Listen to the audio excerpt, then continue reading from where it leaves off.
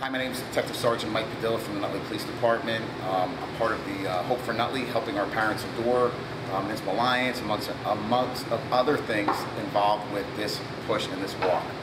This is a joint effort from a lot of people, but it's a statewide initiative under Governor Christie's push for opiate reforms.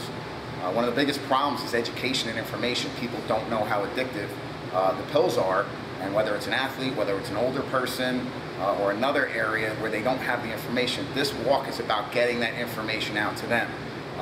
We're very lucky, and it's a special place in Nutley, and we always talk about that, and that people get behind a cause. In this case, it's no different. Our entire athletic department is represented in this walk that we're doing, and we had over 160 kids from the Nutley High School sign up to do this walk. So they're one of the biggest risk groups.